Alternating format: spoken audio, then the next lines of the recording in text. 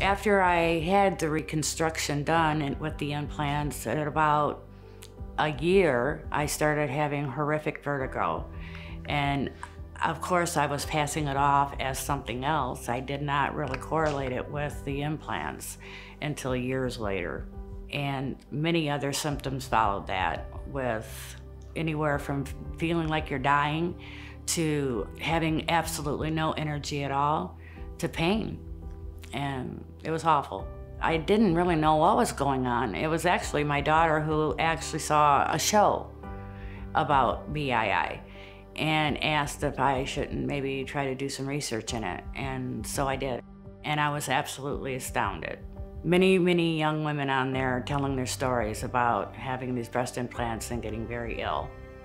And that's when I decided, I knew right then and there that that had to be it. I wanted the best. And I found out that Dr. Khan was the best. And that's when I reached out to him. Dr. Khan is a very kind human being, beyond just being a great doctor. When I was going through all of that, he actually gives you his cell number, and you can reach him anytime you need him. And he made you feel like you were his only patient. And I felt very comfortable with him. He did an in-block, which meant that he took out the full capsule with the implant, therefore leaving none of that poison behind to make you still sick.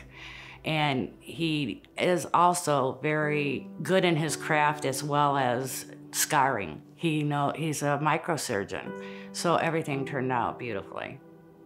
If somebody was considering today to get their implants removed or not, do it now, today, before your health deteriorates. Because I had mine in for 15 years, and I'd love to have those 15 years back. Today, I feel so much better. I feel freer now that I don't have them in me, because they do feel like foreign objects in your body. They don't belong there. I feel healthier by far. There was times where I felt like I was literally dying. So today I'm feeling wonderful. And I want to thank Dr. Khan for that, because he made that possible.